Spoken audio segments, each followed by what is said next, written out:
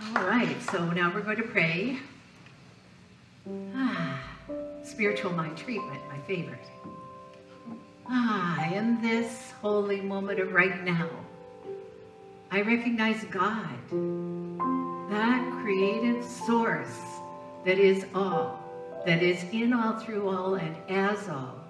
It is the thing itself that is visible in every living thing. It is the new buds on the trees that are deciduous. It is that persistent little weed that will not stop growing, even though it's concrete there.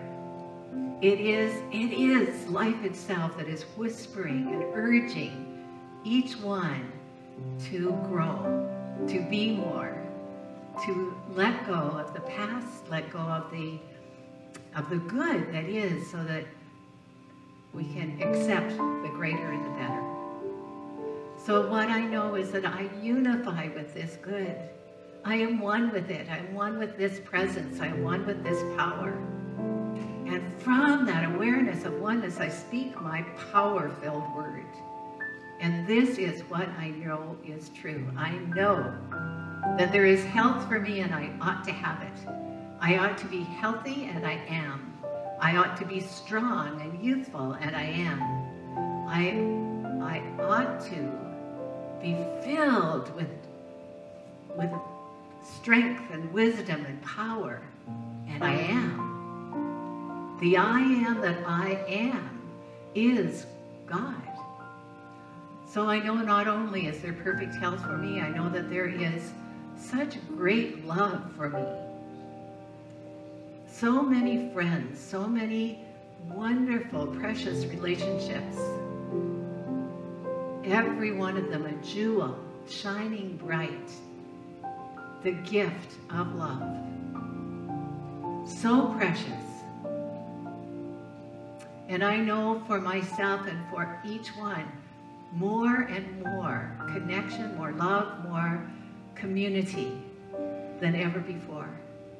I speak this word for creative expression, that there is an infinite number of ways to express creatively.